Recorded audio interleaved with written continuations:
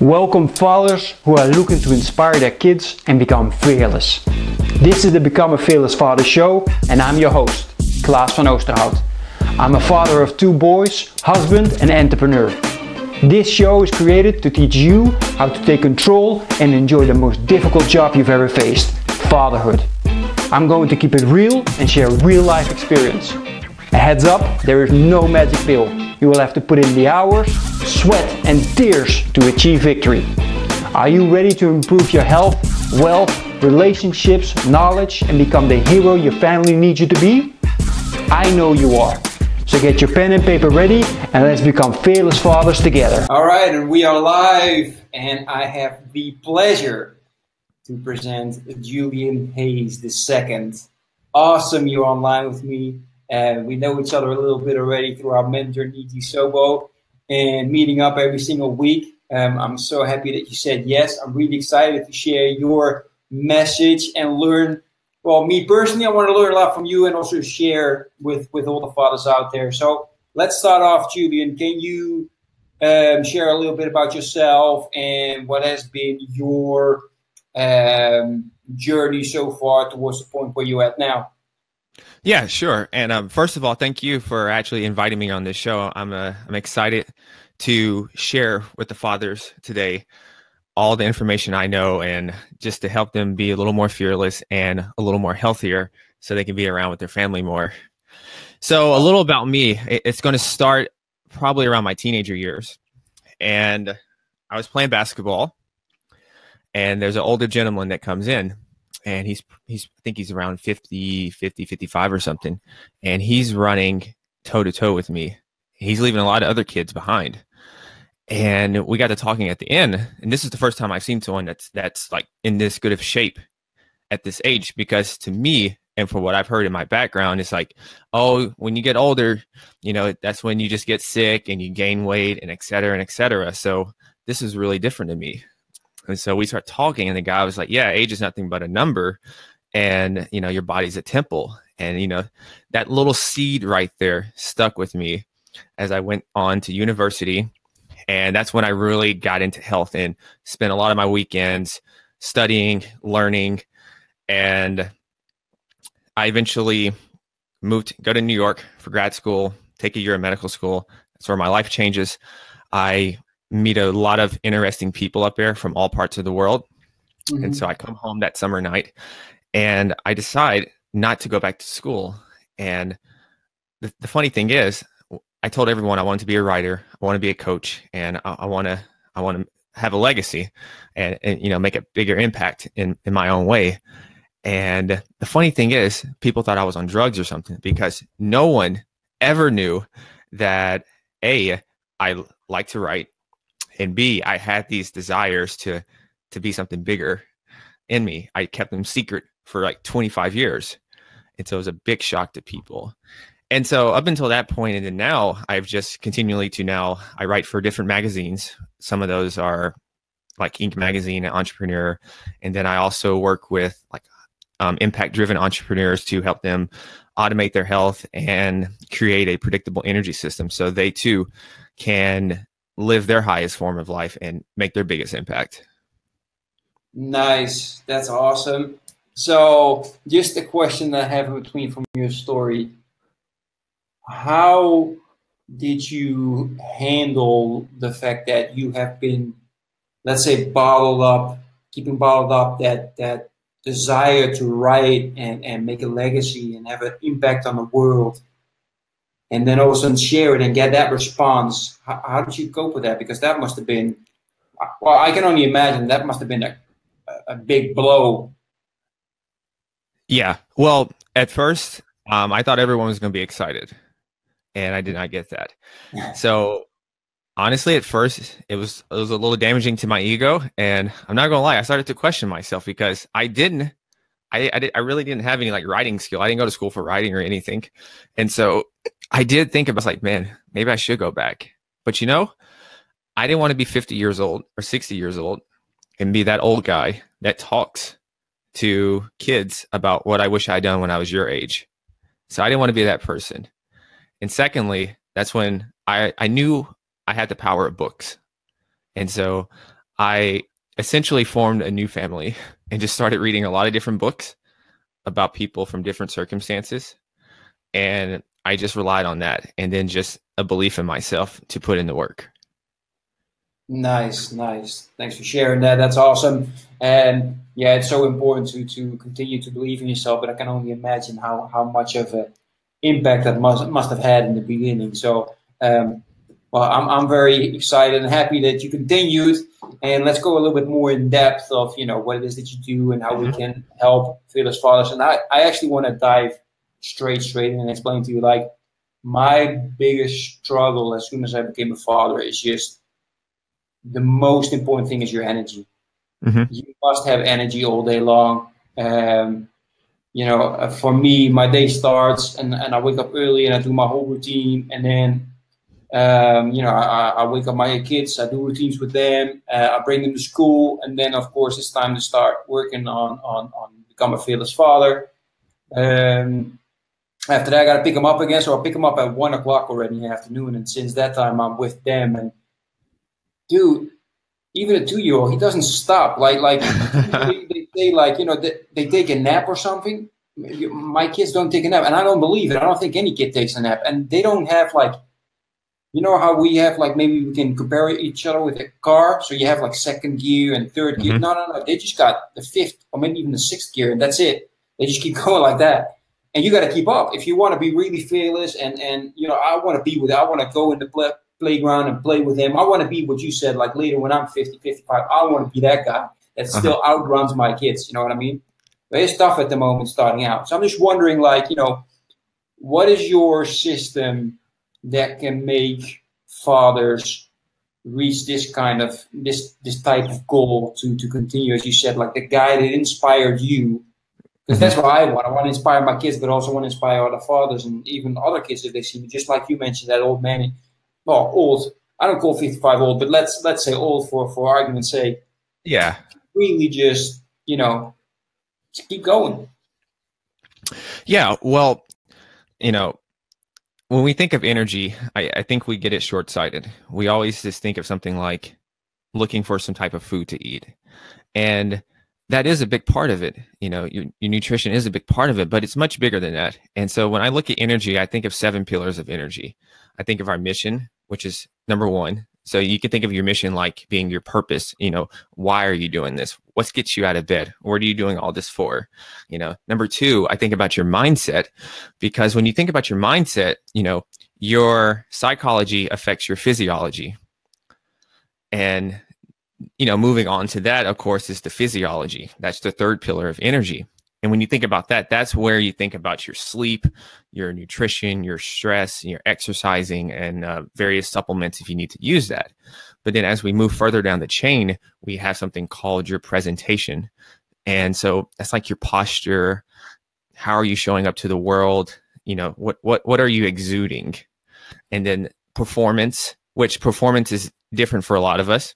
For someone like you, you're not only performing in business, but you have to perform as a father. You have to perform as a husband. So we have various roles in life that we have to perform at. So we need to think about those things. And then number 6 is our relationships. And our relationships can either drain us and constrict us, or they can lead us to exponential growth and expansion. And then my last one is environment. And environment is not just about the people you surround yourself with, but it's also little things like, what's the spacing in your office space? Is that exciting you, or is that draining you, or is it a clutter? Because a cluttered space leads to a cluttered mind.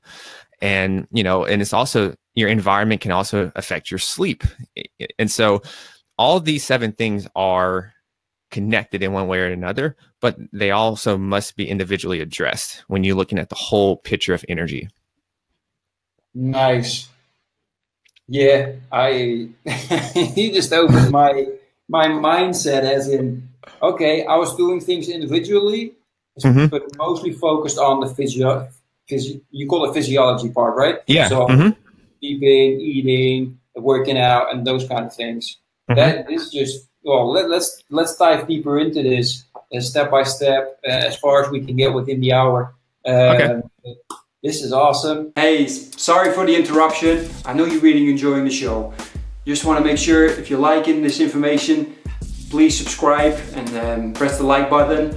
And also go visit becomeafearlessfather.com. You get the opportunity to share your biggest challenge at the moment as a father, and it gives me the opportunity to try and help you overcome this. Thanks and enjoy the rest of the show. You mentioned mission. So is mission just something that is one thing, or can you have multiple missions? Like, for example, one of my missions is to be an inspiring and perfect example for my kids, and make sure that they grow up when they're 18. But then on another mission, of course, it's within Fearless Father to reach 1 million fathers and make them on the road become fearless as well. Is it just one mission, or how does that? You can definitely separate them. You definitely can separate them because, life and business and health, they all bleed into each other, but they still need to be separated, but they all can flow with each other. And so I have a mission for my business, for that area, and, it's to influence 1 million people. Now I'm thinking about raising that because we're going to live a long time. So I might even go crazier with the number, but so I have that professional mission, but then I also have my life mission, and I have my health mission. And when you think about mission, that's casting that vision, that ideal life that you see yourself. And so that's one of the first things you have to do when you're going on the road of trying to improve your health or grow your business or create an even richer relationship, is to craft that out and to think, what do you want to be true? Because before you can create anything externally, you have to create it inside your mind first, and you have to be that and exude that before you can manifest it out. Nice. I like that. Yeah, especially manifest that out. That's the key, right? Absolutely, man. Nice. So you mentioned just something real quick, and I want to just for a second go into that. You're saying that, okay, I focus on 1 million. However, I'm going to expand that because we're going to be living longer. Mm-hmm. Okay, so I think, and I'm not sure, I've never go into it, but I always had the feeling until you opened my mind one day, like, okay, I'm going to be around 80, and looking at my family, looking at other people around me, like 80 is going to be something that's going to be it. And then you mentioned a number to me that I was like, okay, let's talk about that more. So when you say live longer, I think most people think like, okay, it's going to be 80 and that's it. What is your view on this, and what are you striving for? I'm personally striving for 150, and that might sound outrageous, but I think maybe a month or two ago, there was a lady that was 117 or 18, and she recently died. And that was the oldest person in the world. And this is 2018, and she made it to 118. And so she was born a long time ago, before we had all this advancement, before we had all this information. And we have that information now. So that's automatically going to add some years, because we can learn from mistakes of the past. We can learn from history. The average life expectancy now is, I think, maybe around 80. So, and then I think around about a year 2030, they're going to be able to add a year for our life for every year afterwards, something like that. And I forgot the research study that I saw this from. So, and then I just have faith in myself to get lucky and have a few extra years. So that's how, if she did it 118, I know I can do that. And then relying on science and good behaviors and things I've learned from Blue Zones, I'm going to get to those extra 30 years. So that's my philosophy with that. Nice. That sounds awesome. Now I'll sign up for 100. Yeah. And so here's the thing, though, we can stay around a long time, so there's a lot of people who unfortunately have diseases and different chronic illnesses, and they're still around at 80 years old. So it's not just about it's not just about living longer, but it's also about living longer with a high quality of life to go along with that. Exactly. Yeah, you make a very good point there. I mean, you don't want to be, for example, be 80 and live another 10 years and just be a plant somewhere in a room, just withering away with nothing to give, and just sitting there and maybe have somebody visit you. No, I'm assuming that you're saying I want to be 150, but you want to be doing this, making a huge impact and teaching people about the art of fitness and life throughout all of you, seeing tons of generations of people. Yeah, awesome. Yes, and seeing all the cool things that are going to happen in the future. I'm super optimistic about things that are going to happen in the future. Nice, loving it. Let's see how far I can join you on that journey. All right, so I must be honest, I'm not proud of this, but the other day I was laughing a little bit, and the reason was that I've joined a lot of father groups on Facebook, and I was reading some of the messages, and it basically came down to like one of the fathers was pointing out, like, was annoyingly pointing out that I'm getting tired of everybody sharing their videos or their messages in regards to working out. Like there's some guys, they're working out and they're doing really well, and then they share that. And he was getting annoyed and he was venting that. So I was laughing a little bit. But then I started thinking like, okay, that's what he posted, that's cool. But how is that possible? I mean, after all, we all know basically what it means to live healthy, right? So what is it then that holds us back? What is it then that it makes it so difficult for people to actually live healthier? Yeah, it's a multifaceted issue. It's not just one thing. I think the world wants to tell you it's just food, or it's just not exercising enough. And that's not it. There's something deeper there. There's a reason why people might eat a bunch of sweets. My theory, the reason why a lot of people reach for sweets or are drawn to those sweets is because they might not have enough pleasure in life. And those sweets represent a hit of dopamine, a hit of pleasure, a sweetness in their life that they don't have right now. So maybe their job, their work is terrible right now. And maybe their relationships are not good right now, or it's stressful, and they just need something to escape for a temporary moment. And that's what those sweets represent. Unfortunately, that's not getting them to the root cause of the issue, And so that's what we do a lot in this world is we don't do a lot of the deep work to really investigate our core problems. And so we stay shallow and we reach for a quick solution, and we don't have the long-term in mind, So unfortunately, like when I think of a lot of times with my family and I notice some of their behaviors, they're making decisions based on the present moment right now. They're not considering next month, 6 months from now, what are the consequences of this? So, one of the things that people can easily do right now to fix that is, I think I heard it from Ray Dalio, and it's to think about the consequences and think about like 3 to 5 consequences of it. So an easy example for someone who hates exercising is the first consequence of exercising. There's going to be some pain involved. You might be a little sore. But if you go down the list and you think about the 3rd, the 5th consequence, you're going to have a better heart, some better lungs, some more energy, better mood. But you have to think about all those consequences down the road and not just get so caught up in the present moment. So if I understand you correctly, because I'm guilty of this, right? I'm not going to play I'm doing a lot better with working out and eating healthy, especially what you're saying, just that craving. I must say, yeah, I still have that. Like during a week, it might happen several times. Oh, I do too. I still have it too. Exactly. But what you're saying is that that's actually a sign that you should say, okay, stop. I'm not going to open that fridge right now. I'm first going to think like, what is triggering me right now to say, God, I need like freaking chocolate, or I need like a big bowl of ice cream.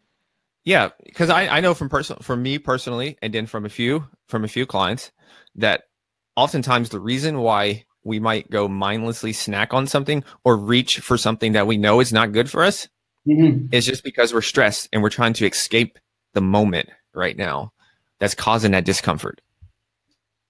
Nice. I'm going to put that on my fridge. I'm going to put a message on my fridge saying, are you sure that have you analyzed why you want to grab something right now? Just to the mind, right? Yeah, I don't think we have food problems as much. I think it's more life problems. Like we don't have business problems, we have life problems. And they just mask themselves up in these other entities. But it's really just life problems that we're not settling the conflict inside or outside if it's with other people. Exactly. So to continue on that a little bit, like let's say, for example, for the last 35 years, or someone that's now 35 and they've lived unhealthy in general in all single areas of life, and they all of a sudden decide, okay, it's time to change. Like, and for me, the big change was, okay, yeah, now I got a son, so I got to step up my game, and I think I see that's for a lot of fathers out there, it's a trigger. What would be like their first steps to guarantee that because you see a lot of people, they try to fail, and then they fall back into the old rhythm, and that's it. What would guarantee a long-lasting, successful change? Yeah.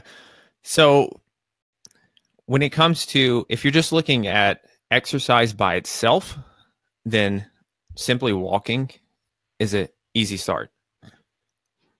Just simply walking, because that's going to give you energy in itself right there. Walking 5 times a week for 35 minutes or 3 times a week for 60 minutes is more than enough to get started. Or you can use some of that time to go play with your kid and get outside, especially when the sun's out, because the sun is valuable, really valuable in terms for a myriad of reasons. Now, if you're looking at the big picture of things, what can get someone is to actually pretty much treat their health, treat their body like a business, and start scheduling and creating routines for different areas of their health, just like they do with their business. So, we're always going to schedule calls. If we have sales calls, we're definitely going to have that on the calendar. We're definitely going to have meetings with any of that. We're definitely going to have like doctor's appointments. So we're not going to forget those things. So we kind of have to create that urgency with our health and put that on the calendar as well. Exactly. So integrate that in your life and make sure that every time you plan something, you make sure that you plan your steps towards becoming more healthy in there as well. Yeah, because the issue becomes a lot of times people fall off with their fitness. And you see this a lot of times with people at the beginning of the year, is that they go from a backward standpoint, is that they're going really intense with their exercise, but they're not thinking about how does this affect my business and life. So they're trying to make life and business fit around their fitness when it needs to be the other way around. Schedule out your life, schedule out your stuff with your family, schedule out the business stuff, have those in your calendar, and then work in the exercise habits into that schedule that's already there. And then you're going to create a synergy with each other instead of all this conflict with each other. I hear you. Yeah, the trap that I was getting into several years ago was that thinking that, okay, I'm going to start again and I can do the same as when I was 20. And then, just go again full out. And then you're so sore for like a week that it's like, I'm not sure if this is worth it. Yeah. That's why you want to gradually just build up the intensity. But, as people who are like go-getters, that's hard to do, because I'm kind of that way too. Like, I don't like just slowly ramping up things. I like to go from 0 to 60 when it comes to that.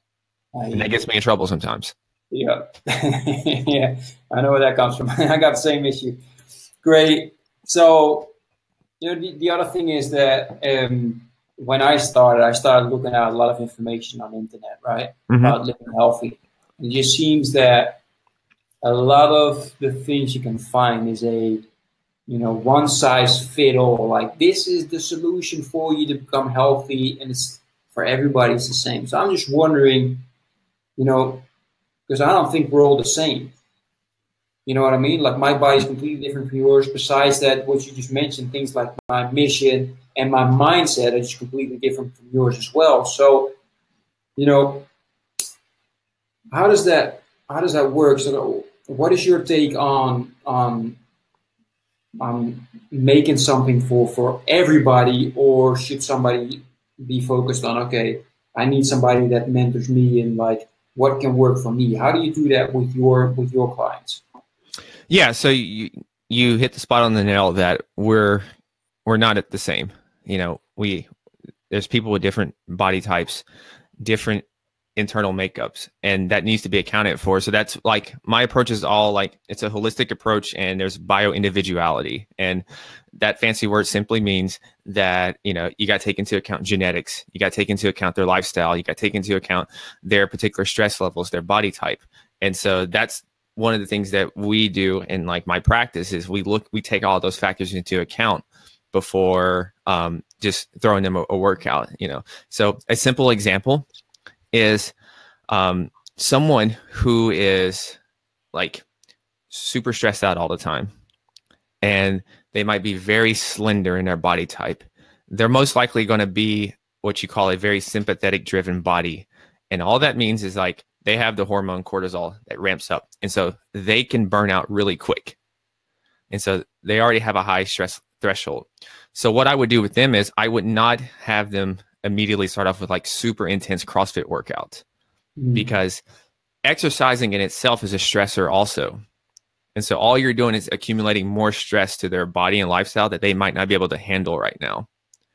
Whereas if I have someone like me, so I'm kind of a hybrid, so I can actually handle more volume, more intense workouts just due to my genetic makeup and body type. So, so that's like a key thing right there. And then like someone who's maybe a little, I'm trying to think of a nice word to say it, like someone who's a little thicker, you know, a little thicker bones, thicker bone structure.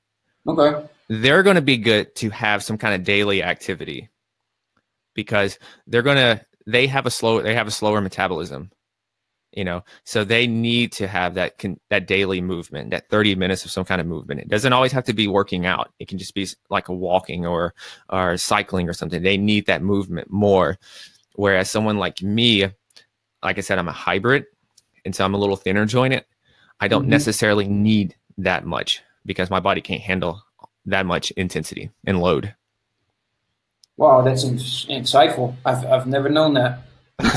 That's why I was mentioning, like, you know, now I'm working a little bit with some people, and yeah, it's nowhere near on that inside level to adapt. Like I said, what I'm doing right now is like I'm doing a TRX workout twice a week, but it's a one size fit all. It's a one size fit all. It's one program, and that's just being sold to everybody. With all due respect, I love the program, by the way. It's awesome. Yeah, it's really good. It's, you know, I like those things. I like those type of workouts, but you know, it's I don't know. I just over the years, and I just learned that, you know, what goes on in our life really needs to also take into account when it comes to our exercise programming, and even with our nutrition and sleep. So, because if you exercise really intensely and you exercise a lot, you also, you know, you that means you need to do more regeneration and recovery and rest more. So that's why you have to think about that. So like for me, for the rest of this quarter, it's a very intense business period of getting a lot of stuff done. So I've dialed back a little bit of my workout regimen, because I need some sleep. I need a lot of sleep. If I'm working out really intensely, I need like 9 hours. And unfortunately, I cannot sleep. Unfortunately, I'm not a short sleeper, unfortunately. So I've come to learn that if I'm really going to train intense like that, I need like 9 hours. Wow. So I'm glad you bring it up, Julian, because I have to be honest and admit to you, man, I sleep like a baby. Oh yeah, I do too, because I'm tired. Exactly, but I've had that my whole life. Like literally, my father, when I was a child, had to run into the room and grab me and pull me away because somebody lit a truck on fire. And I don't know if you've ever seen a huge truck. Well, you've seen a huge truck because they're in America. But the trucks in the Netherlands, they have huge fuel tanks like right there. And somebody lit it on fire. And if that ignites, it's going to take out a couple of blocks. Dude, I didn't wake up. My dad was up like that. And that's continued throughout my whole life. So, you know, it's so bad that if my kids are crying, I'm getting better at it because I for some reason now it sounds, but there's most mornings I wake up at 4 and I roll over and there's all of a sudden, instead of just my wife, there's 2 extra kids laying there. And I'm like, when did that happen? You know what I mean? Yeah. So but then I thought that's normal, you know, people just sleep well. And now over time that I'm researching a little bit more, I'm actually finding out that a lot of people are having trouble sleeping and nobody's talking about it. It's not like, it's just, what I've always learned is you sleep 8 hours. Yeah. And that's the general consensus. So I'm just wondering from you, because you just mentioned, like, if I would work out hard, I need 9 hours of sleep. So what is the truth about sleeping, and what must people know and should do to guarantee that sleep is going well? Yeah. You know, saying that you must have 8 hours, that's a myth. So not everyone needs 8 hours. Some people can go on less, and some people need more. So that's a thing that's, once again, is to your body type, to your individual makeup and everything. Now, we do know that you can't just go on 5 hours of sleep every night. We do know that. You can't just go on 4 hours. There's maybe, I think there's actually 2 to 3% of the world that can actually fully function, blood markers and everything, on like 4 hours of sleep. And that's because they have a specific gene in their body that allows them to do that. Lucky them. Yeah. Lucky them. Exactly. I don't really like to sleep. I just know I need it to do all this other stuff. So, so with that said, when I think about sleep, I don't necessarily think about just getting 8 hours. I look at it in terms of cycles. And so what I mean by cycles is the average sleep cycle for a person from stage 1 to stage 5 of their sleep cycle is going to be 90 minutes. And so the average person needs 7.5 hours of sleep a night. So that's, 93 hours. So that's 5 sleep cycles. So that's, 5 sleep cycles a night. So you can look at it that way. So throughout the week, that's going to be 35 total sleep cycles. Now, here's the way I look at this. Some nights, life happens, or you want to do stuff with your family, and that throws off your bedtime. Well, you can just make that up later in the week. You can maybe take a 90-minute nap during a day, or you can schedule in 3 30-minute naps, and you still make up that time. So that's kind of the way I look at that, is just that, because, you know, as an entrepreneur myself, you can't just, you get to working, and you know, you can't just sleep all the time because you got work to do. So, you know, so that's why for me, I know my magic number is 7. So I try not to go below 7. 7's my magic number. There are some who can get by on 6, but over time that does affect you, you know, from a body standpoint. If you're trying to lose body fat and your performance, that does affect you. And so that's, if you're sleeping that small of amount, then you definitely don't want your training to be balls to the wall, crazy intense every day, because you're just going to wear your body down. I hear you. Great. Thanks for sharing that. I was wondering, because you mentioned real quick, like, you know, you can take a 90-minute nap, or you can take a nap. During our calls with me, you mentioned that, you know, you like Portugal, you've been to Portugal, and I'm just assuming that Portugal is exactly the same as Spain and Italy. They're famous for their siestas. What's your take on that? Like, should that be something regular, or is that pure something that, like, lately I've been doing? Like, before, I'm from the Netherlands, we don't do siesta. It's too cold there to think about siesta. But now lately, I'm actually like taking 20, 30-minute naps. just to get back that energy. I'm just wondering what's your take on that. I think if you want to take a nap, I'm all for it. I think that's up to the individual. Yeah, it's totally up to the individual. I will say though, if you're going to schedule your naps, either do it at 30 minutes or do it for 90 minutes. Okay. And the reason why is because that time between 30 and 90 minutes, there's certain stages of sleep that, okay, let's do it like this. You ever wake up sometimes in the morning and you just feel super groggy, even though you got a lot of sleep? Oh yeah. And that's because you probably woke up in the middle of your sleep stage of your sleep cycle. You woke up in that middle stage, so you're still in your deep sleep stage, and so that's why you woke up and you feel a little groggy. So with that 30 minutes, you're still getting rest, but you're not going into that deep sleep. So you're not going to feel lethargic and groggy when you wake up. And then if you go through the 90 minutes, you get that full cycle. So you're essentially back at the beginning. And so that's a light sleep. And so you're going to be fine when you wake up and not feel super lethargic or sluggish. So that's why I always recommend 30 or 90 minutes if you're going to do your sleep. Nice. That's good to know. Yeah. So if you do 60, because that's how sometimes happens, I don't hit the alarm. And then after an hour, I wake up, and I have no idea where I'm at that moment. It's like you feel so heavy and groggy and dizzy.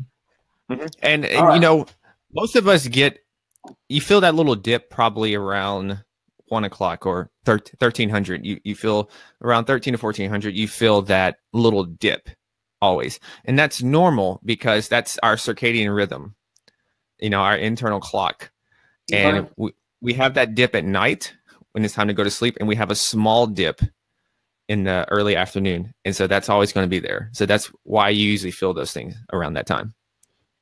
A lot of people call it the mid-afternoon slump or whatever.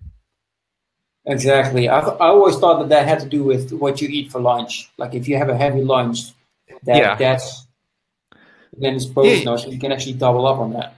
Yeah, it's a little bit, if you eat a super heavy lunch, of course you're going to feel a little tired after that. But it's also, that little dip is also just due to our circadian rhythm. Exactly. Cool. For me, I love talking about this more, but I also want to talk a little bit, as you know, for me, a fearless father must be an entrepreneur.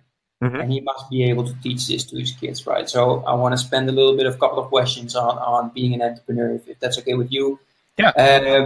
And a lot of people don't make the step into entrepreneur for whatever reason. However, the ones that do start, I'm just wondering from your perspective or from your experience, what have been some of the biggest lessons you have learned that you wished you'd known when you started out? Oh man, probably the first one is that I need to ask more questions, and get help. For I think like 2 years, I was embarrassed to ask questions or to seek out help because my ego was so much in the way, or I had this story in my head that if you go ask questions for help and stuff, that means you're just, you're not good enough, or maybe you just don't have it because you should know this stuff. You should know how to do this already.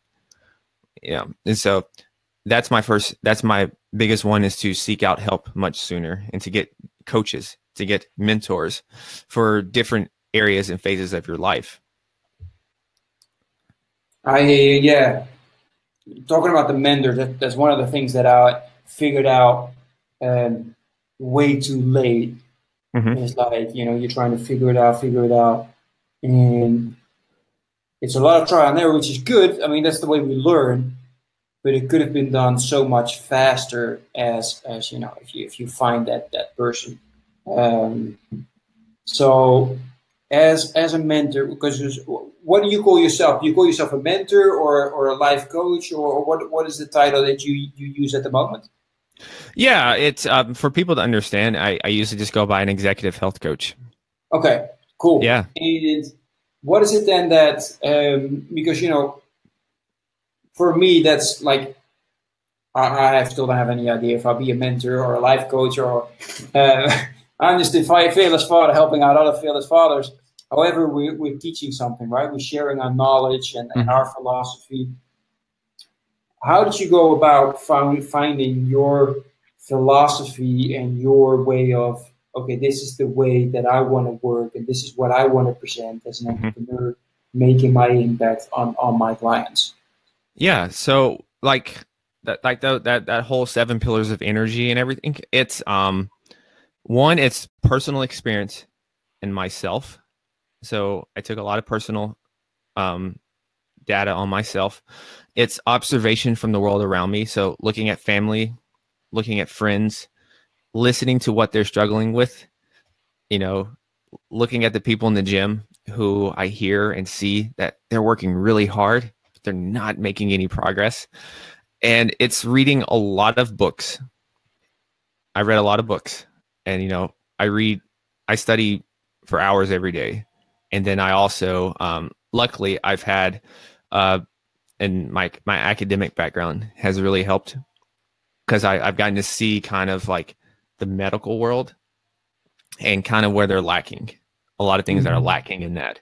And so I just had all these influences, and then I just put them all together and sat down and really thought about it. And so I think that's the best thing that people can do, is take their experience and then just go out and read on all kinds of subjects. And I've read stuff from people that I don't agree with, but they still have valuable stuff, and I want to see their point of view to take into account. And so, and if you notice, a lot of times in books, the book you read, they'll mention other books or other authors. And so that's what I did. So like I found a lot of my health mentors along the way, and even new ones that I have now, just from books. I read their books, and then I either reach out to them or I just read everything that they have ever written. Nice, nice. Talking about books real quick and continuing on that, what kind of books, like let's say 3 books, you would really recommend for fathers who are trying to look more towards that healthy lifestyle? Oh man. Oof.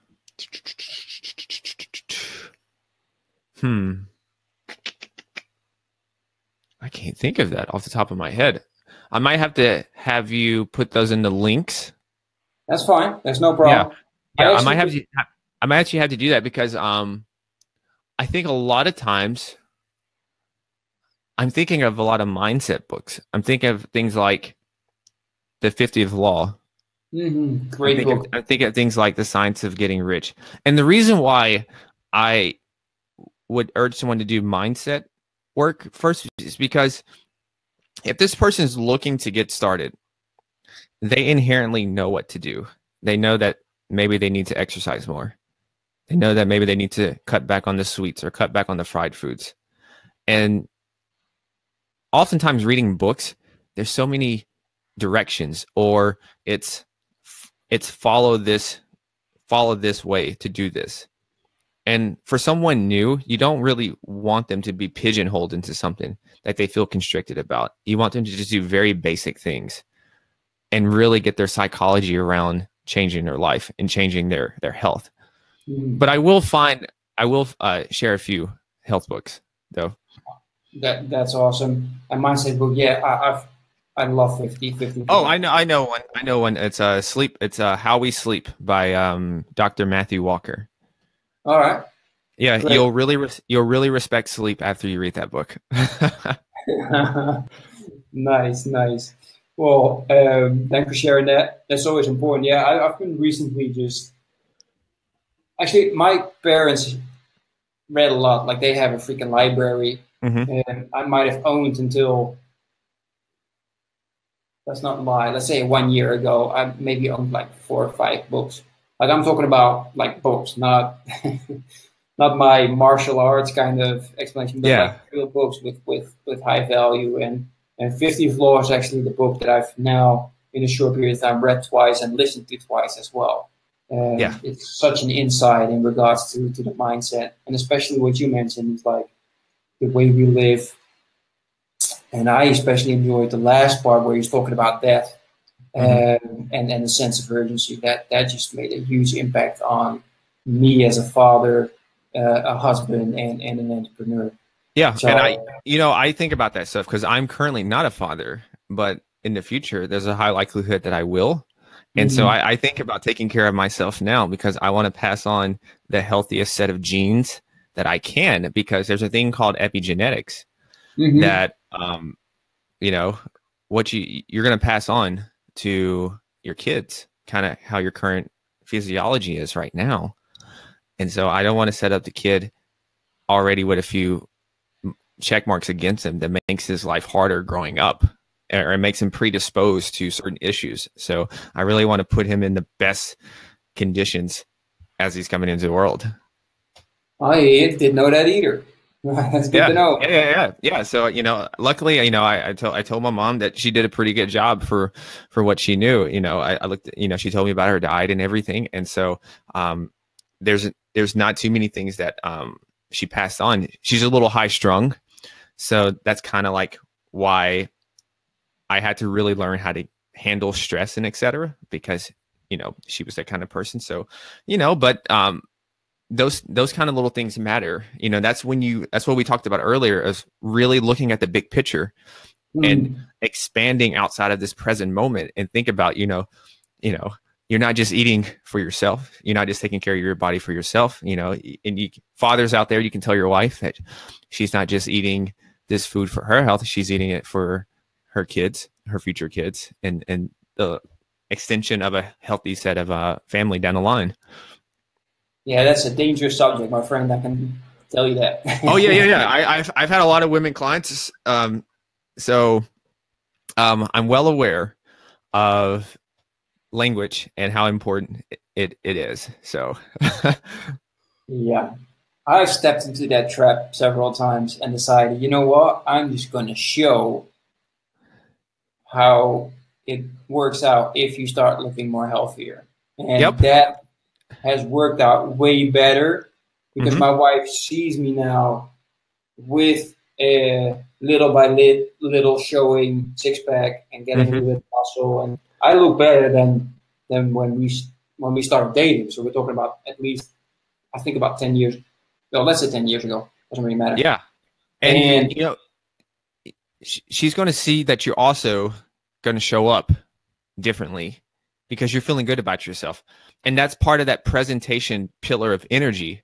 That's important, is that you're showing up better, you're showing up more confident, you're embracing your quote unquote masculine energy more, which your kids are going to feel that, and she's going to feel that. She's by you showing up when you're masculine, she's going to feel better and just naturally able to show up in her feminine, and that this leads to a more harmonious relationship.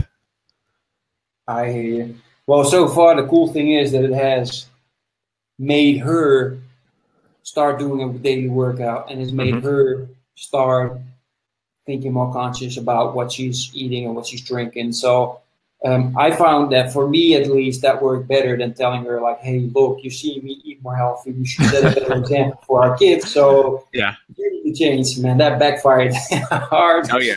Yeah. So that was not a good idea. But hey, we learn by trial and error and failing and keeping the vision, Exactly. right? Exactly. Great.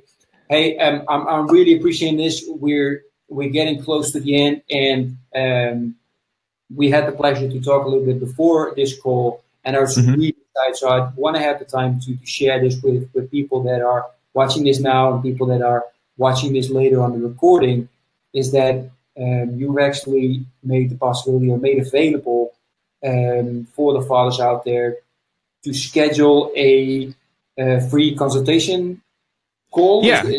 Yeah. Strategy call? How do you call You it? can, Can you explain a little bit about what that is, and how they can benefit from that, and how they can schedule that with you? yeah, it's a high performance health strategy session, and basically what that is, after they fill out a little form with a little initial information, and then we're using that 45 to 60 minutes to take a deep dive into their lifestyle, and to get to the root causes of some of the things that are preventing them from operating with a predictable system of energy and health. Because a lot of times, people have good days with energy where they're feeling great, but then they have those days where they're not feeling so great with their energy. And, when we're trying to be high performers and fearless fathers, we cannot operate, we can't have inconsistency. We need to show up every day in our highest state, and we can't afford to do random things. And so, yeah, so that's what that call is about. It's, we're going over those 7 things, those 7 pillars of energy that I mentioned, and they'll leave regardless of whether they want to continue or not with me. They'll leave with a lot more clarity than they came in with as far as what the next steps need to be. Nice, that sounds great. Yeah, and probably even more insight than we're getting right now from this call. Highly recommendable to do this. I've known Julian for quite some time now during our calls, and the guy is a professional, and his, how do you say that, your compassion towards wanting to help people is huge, and I've always appreciated your input. Since we have a couple of minutes, I actually want to take advantage of that, because you can prepare all you want, but then during the talk you get more ideas of what you want to talk about. You mentioned your last point, talking about, like, we've almost mentioned every single point except for the last one. You talked about, environment is so important. Mm-hmm. I know that environment, as in your business environment, like your office, is important, the way it looks and gives you energy and stuff like that. I've read a little bit about, I can't come up with the names, but the Chinese philosophies in regards to energy, how you set things up, where the light comes from, and all those kind of things. Does that also, like, is that also the kind of energy that you're talking about? Yeah, that type of energy certainly matters, and I definitely take into account all of that. I've studied a little bit of that area of health and medicine as well, and so, but for those out there who maybe that sounds overwhelming or a little woo-wooey, let's get practical. Environment affects your sleep big time, specifically light. So for those of you who live in neighborhoods and you have light coming in through your blinds at night, that's going to affect your sleep. For those of you who have, I don't know, some people still sleep with a TV on. So for those that sleep with a TV on, that's affecting your sleep. For those that have a phone right beside you, that's affecting your sleep. And so it's those little things right there that are going to reduce your sleep quality in itself. It's those things right there that are going to cause more anxiety, cause more difficulty to turn off at night, to even fall asleep. It's those things at night that are, especially with the TVs and the laptops and the electronics in your room, it's those things that are going to cause the inability to connect with your wife more. And then one night's okay, you think about it, but then over time, those little habits build up. And now your connection, your relationship is not as strong. So you really want to guard. That's what it means by guarding your environment, because when you don't take care of that environment, that bleeds over into affecting your relationships, which bleeds over into affecting your physiology and health. Simple things to do when it comes to protecting your environment is, I don't like to have any TVs in the bedroom, if at all possible. I would leave the TV. I would leave that out. Because then you just really want your bedroom to be for connecting with your wife and to sleep, and that's it. I would also invest in some kind of blackout curtains if you have light coming through. And if at all possible, don't have your phone in the room. But if you need it in the room, place it far away from you, and then place it on airplane mode if that's what you're using for your alarm. Because when the phone is on and you have the Wi-Fi signals and etc., that is still giving off energy, and that's affecting your body as well. And so those are the invisible factors that affect our health, affect our energy, and et cetera, and et cetera. Cool. I'm so glad I asked that question. Thanks for that. Now, I've heard a little bit about it, the phone, and I actually I put it in airplane mode. Mm-hmm. You still recommend to not place the phone inside your bedroom and buy like an actual battery run clock? I think a phone is fine on airplane mode, okay, far away from you. but different people. I like those. Have you seen those those lamps that wake you up gradually? I've heard about it. I haven't seen them. Those are a pretty cool investment because it's like the sun's waking you up. It gradually gets lighter in your room to wake you up. And so it's a more gentler form of waking you up. And, you know, that's signaling, that's kind of helping you ease into the day, kind of helping you wake up in a more graceful state, because light is very important. You know, our bodies are pretty much governed by light. When the light is outside, the sun is out right now, that's a signal to our body that it's time to be awake. When we go outside, the sun is giving us energy. You know, unfortunately now at nighttime, we can simulate daytime, which throws off our circadian rhythms, throws off our biology. And so that's why we have a lot of issues at night. And so generally the reason why, you know, to cut all that out, the reason why I say sometimes you might want to get rid of the phone is because it's sometimes too much of a distraction for people. Like you might want to check text messages or scroll the internet. So I just don't want it to be a distraction for connecting with your wife or focusing on doing your night routine and going to sleep at night. Exactly. Now, you mentioned like, okay, you make sure that there's no light coming in, and then you get the lamp, which is awesome. But that's where the issue comes in. It's like, okay, I wake up at 4, my wife wakes up at 6. I don't think she'd be really happy if that light comes out. Yeah. But besides that, what I was wondering, because as I told you, I sleep like a baby. However, does that still mean that, because we have the blinds open like halfway and we ride out on the street, so there's lights, of course, coming from there. Does that still affect what you mentioned, the quality of sleep? Yeah, because your body, you know, your skin has all these little photoreceptors. And so the light, even then, like artificial light. So this is not like not like natural light, like moonlight or like the lights from candles or something. That light doesn't affect your body. Okay. It's the artificial lighting, like street lamps and and things like that. So those little things can kind of affect the quality of your sleep. Now, it's not by a huge margin. I'm not saying like it's going to cause you to have insomnia or anything, but yeah, but you know, our body does have all these like photoreceptors on it, and then that light signals that, and it hits something called like melanopsin, you know, which is used in the daytime, and so we want melatonin at night, not melanopsin. So it's so it's those little factors, but definitely don't like freak out if you're like, oh, I got this little speck of light in. It's just that those are the things to gradually work on over time. You know, that's like a stage 5 of it, you know, of the situation, is to worry about every little speck of light. No, of course. However, within the road that I'm walking right now, I keep continuously trying to improve little things. And sometimes it's the little things that have huge results. So it's definitely, that's why I keep asking. And it's so nice to be able to to pick your brain on there, just to see, okay, that's something I'm going to try, you know. One more thing is I forgot, this is a big one, is to make sure your room is like cool and not like hot. Like, I'm really surprised. I actually grew up, my family likes to sleep in really hot conditions. I don't understand that.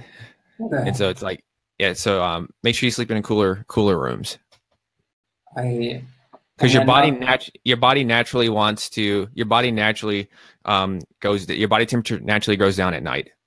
And so you want to keep all the conditions around that align with your natural biology. And then as we wake up throughout the morning and into the afternoon, our body temperature is obviously higher. Great, that's a great tip. Yeah, I actually heard I believe they said 22 degrees Celsius. I don't know what that is in Fahrenheit, but yeah. So I was really good at Celsius, and then I've slacked off now. So it's 67 degrees Fahrenheit, which is that like 16, 17 degrees Celsius? Oh, really? That's even colder. Okay.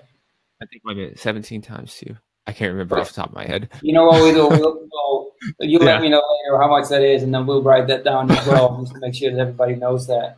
But how would you go about creating that? Because I don't think you want to do put the AC on to get that kind of temperature, right?